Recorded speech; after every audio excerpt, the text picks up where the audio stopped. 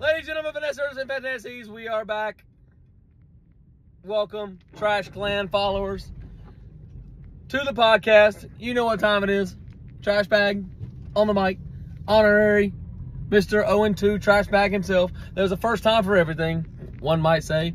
A wise man said that things that you don't expect to happen will happen during the unexpected. Fantasy football, the only thing consistent is inconsistency. We are back. The podcast. Welcome to station number 120.80.9 in honor of the lobotomization of one Mr. Gary Frazier at the hands of Zachary Gold. We're going to go through our normal things today. If these people will go, I will be home before 2030! Look how slow I'm going. Look at this. Look at this. Look at it. Would you watch this? Look at this. Look at this. It was slower than the count in the 2020 election. Rigged. Okay. I can't even drive like this. Okay, boom. Typical show. Nothing new to see here. Once I weasel in here, I'm gonna do this right here. Thank you for your undying ineptitude, sir. Okay. We're gonna go through the storylines. High man, low man. We're gonna go, we're going to obviously name that song. Most pathetic teams. Looking forward to next week. Amber Alerts. 9/11 level postal. Fathers. The usual. First storyline that we want to jump into. Injuries are in full force to top players. I was talking to a guy at work, and he was like, who's the best first round pick right now? And, you know, I didn't know how to answer that question. This is a standard redraft league, by the way, not super flex where you have to take a quarterback and like 100 quarterbacks in the top 5. This is standard redraft. So you've got dudes like, so you got CMC, you've got Breece Hall. He's okay. He's losing touches to the backup, who's a stud. Like, you've got to be kidding me.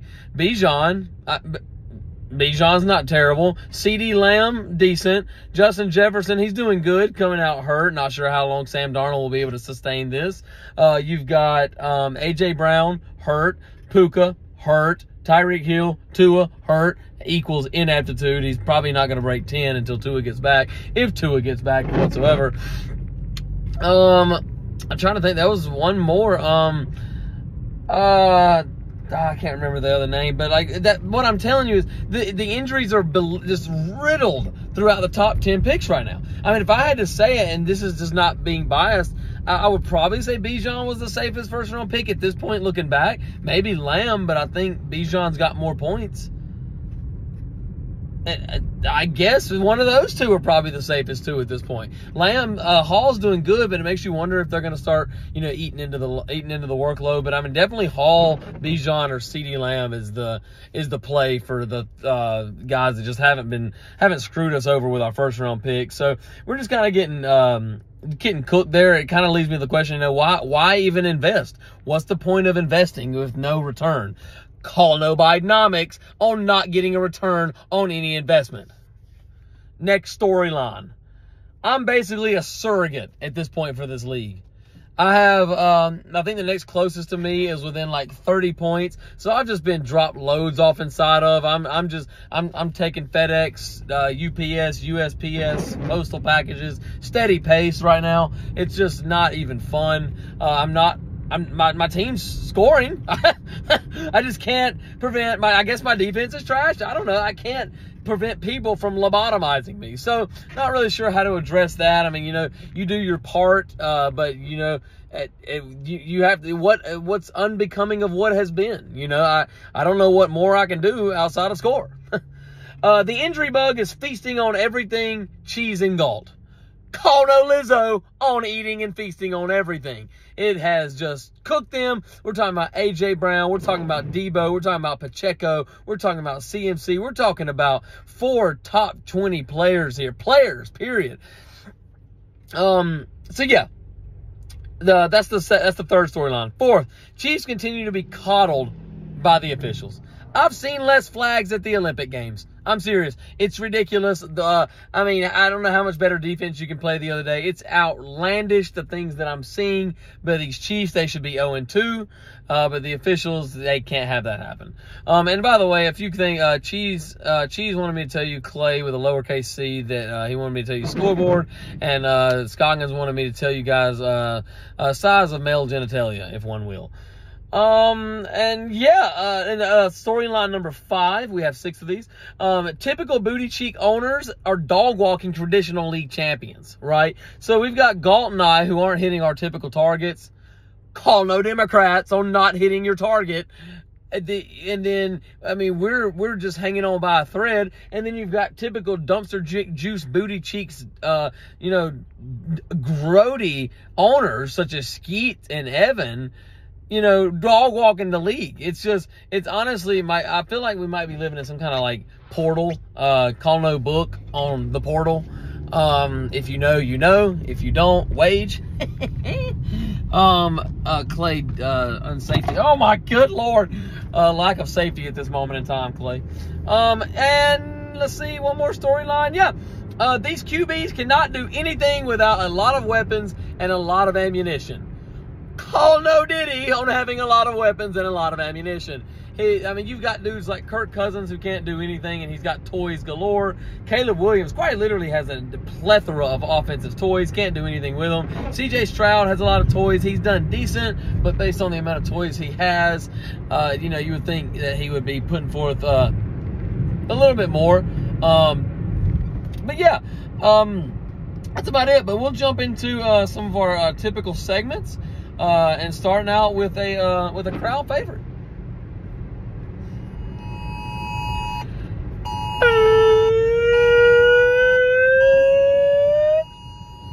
Yeah, does anybody got eyes on Kyle Pitts?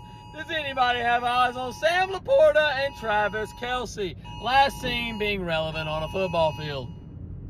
I think those guys, the 3 of them combined for less than 5 points total. So that's just humiliating, just debilitating if you're an owner, debilitating the fantasy football player in general. It's just disgusting. And yeah, it's sickening. It's like I said, they scored less than 5. I mean, that's an alarmingly low number. Call no CJ Stroud's Wonderlic score on being an alarmingly low number. Yeah. Anyway, high man and low man. Skeet 140. I tell you what, Skeet, he doesn't have a quarterback at all. But I mean, he kind of had, outside of that, he kind of had the full package this week. Call no Michelle Obama on having the full package. He got 140 and kind of took Calder out back for a good old lashing. He very cordial. I don't know the last time Calder beat Skeet in anything, quite frankly, except not being good. And then we've got I've got an honorable mention for the low man because it was I don't feel like it should be left undone. I want to be unburdened by what has been. But right now, Gary, this is my anthem to you. I'm into that, I love women exposed. She threw it back at me, I gave her more. That ain't a problem, I know it because she had them. Gary got love, man, you got real love. You got really love. You barely broke 80. Man, it's really embarrassing. Man, you got low. You're battling Calder for the lowest score this year. It's really hard to watch. It puts me in fear. But I know that with you in this league, I'll never be the worst. I'll never be the worst. I'll never be the worst. Yeah! Thank you, Gary, for being so incredibly bad so consistently. And Scoggins, don't think I let you out, buddy. You are just barely eclipsed Gary at 85.9. Gary got 85. These are just extremely low numbers. Call no Biden approval ratings on being an extremely low number. Moving on. Family court. This kind of goes back to Gary. You.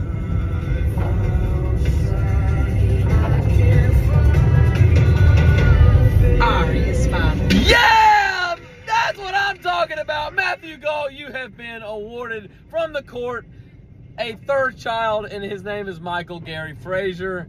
You have deemed, you have proved a capable father. You have been named the biological father of one Mr. Gary Goforth. Gary Goforth. Two guys that just can't beat me in anything. I guess I get their names mixed up. Oh wow, they're just putrid. Yeah. Thank you, Galt, for taking on another person from our adoption center and helping lower the foster home population. 9/11 level poster, Kyler Murray, 28 points, a 28-piece nugget. James Cook also got a 28-piece nugget. A-Chan again got a 28-piece nugget, capsulated by Alvin Kamara doing something he will never do again. He does this like once every 5 years. He busts off a 40 burger. I mean, my man turned back the clock. He just called Dolly Parton on wanting to turn back the clock. He just did something that I doubt I'll see again, but hey, he got his 43 points. It was quite literally almost half of Calder's, but it was not enough to beat Skeet's full package. Hashtag Michelle Obama.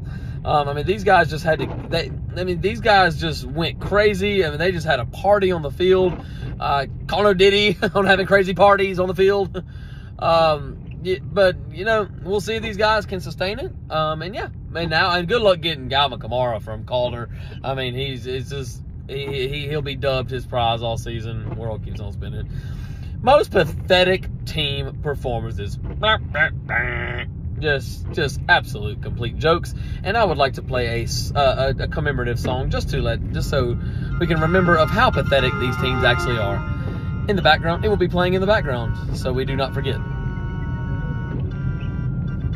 The Carolina Panthers. I'm not going to sit here and allow the Carolina Panthers to parade around on an NFL field in the NFL standings, despite the fact how low they are in it. They should be demoted to the Pac-12 expeditiously. The Panthers just getting ran clean over.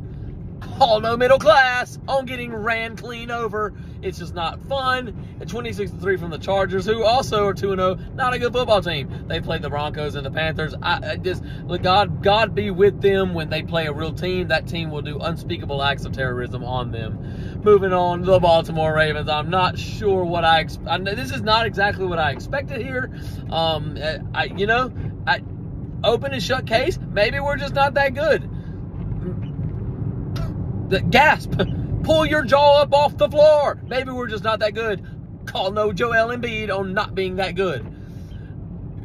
The Rams got absolutely lobotomized, 41-10. The Rams got rammed. Call no Jenny McCarthy. Them cats, they're close enough to Hollywood. They might should have hit up Diddy for one of them lube bottles before they played the Cardinals, because Lord have mercy. I mean, steady pace. They got drugged, taking shot after shot. It was just extremely disgusting. It's very gross. The Titans, the Tennessee Titans, man, these guys, I mean, clearly they're just incapable of putting out a good material. They're just not capable of being able to put good material on the TV. Call no Taylor Swift and the Disney Channel and Family Networks on not being able to put out legitimate and good quality entertainment. The Cowboys. Are you kidding me? First off, I was ready to say you guys were actually decent. You look good against the Browns, but turns out the Browns just aren't good. Which leads me to my next point. The Jaguars are just putrid, just straight up dumpster dookie juices. But they're not good. So the Cowboys, I'm like, they're not great. And then you go look to the Saints did to the Panthers. It's like, they're not good. So, whatever. They scored 40. My brothers in Christ, Derek Carr hit him with the Michael Jackson. He hit him with the. It was ridiculous, disrespectful, just absolutely mundane and ubiquitous. I've never seen anything like it. I mean, they got hung up a 40 burger on them. I think the final score was like 44-19 or something crazy like that. I've never seen anything like it. Brandon Audrey is the Cowboys' best player. That's their kicker, by the way. Call no Bears on using a kicker as their MVP. Sorry, Caleb Williams, you're not him. I mean, I don't know. They took advantage of the Cowboys in every facet of the game. They did. They just took advantage of them. So, call no Big Pharma on taking advantage of somebody. But, what are you going to do? And then moving on, You know, I guess I'll pop. I mean, we're gonna do the match of the week and looking ahead. And I'll run. I can't remember the standings off the top of my head. I know I'm not last. Thank you, Calder and Scoggins. But I will do my song of the week, and it's dedicated to these standings. You know, these standings. I mean, you've got bottom feeders at the top, and you've got kings at the bottom. So here's the song. Here's the song for the week.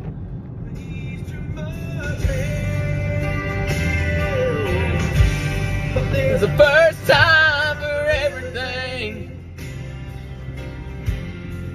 Since you say me right. There's the first time for everything. It's the first time for everything. And Skeet and Evan beating me and Galt is definitely falls under that umbrella of things that just simply aren't under the norm. Moving on.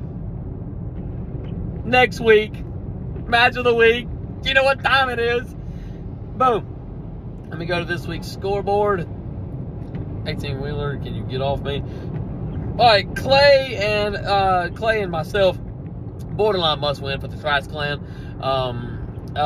So yeah, I mean, I got Clay. You know, what are you going to do? I've outscored Clay 2 weeks, but knowing my luck, his team would probably just absolutely explode this week, so it wouldn't be surprised. The goal for this week for Team Trash Clan is to be 1-2, and for Clay to also be 1-2. Then we got Scoggins and Galt.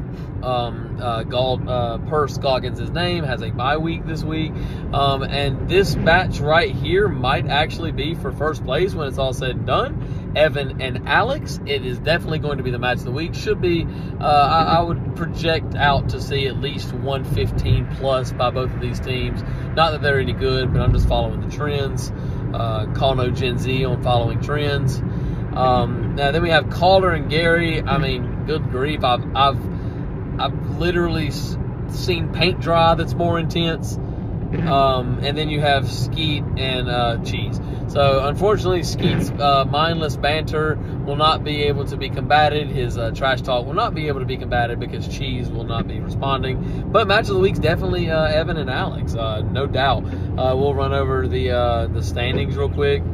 I think it's Skeet. I think it's Skeet, Evan, Alex right now. Yep. Skeet, Evan, Alex, first time for everything. Cheese is coming in hot at 1-1 with the most points over Clay and Galt. So Cheese, Galt, Clay round out the top six. Oh, and Gary. So we've got 4 1-1 teams. So with Gary and Galt, is it Gary and Galt that play? No, they don't play. Gary and Scoggins. Okay, so yeah, I mean, this can really get shaken up a little bit after next week. If I beat Clay, I should be able to hop him, you know, assuming that I score more points, kind of get me back in the playoff picture a little bit. But yeah, I mean, if Alex and Evan, one will lose, and if Cheese beats Skeet, we would have the winner of Alex and Evan in first place, and then it is very tight after that. So yeah, it's very interesting. But yeah, that's kind of all I got. Oh, and then rounding out, you got Dookie Shoes headquarters, Calder, and Scoggins. That's just all by points alone. The points, I can't really see that right now. Yeah, I can't see it. But anyway, that's about all I got, boys. Thank you for your candor. I hope you guys enjoyed the show, and we'll be back next week. Thursday night, we have an absolute snooze fest. We do have some Aaron Rodgers, Breece Hall, Garrett Wilson, Stevenson. Don't really know if there's anybody else that's going to be playing this fantasy relevant. But yeah, I mean, at least those 4 guys are going to be fantasy relevant. Let's see who can get spoon-fed. Thursday night spoons do not equate to wins, I can assure you. And I would know. But that's it. Trash Clan out. Hopefully next time I see you guys, I'll be 1-2. If I'm 0-3, I might not see you again because I might not keep doing this. I'm not going to sit here and provide content for you guys while getting lobotomized, being the surrogate for the league. I'm not going to do it. Trash pack out. Love you guys. No cheese.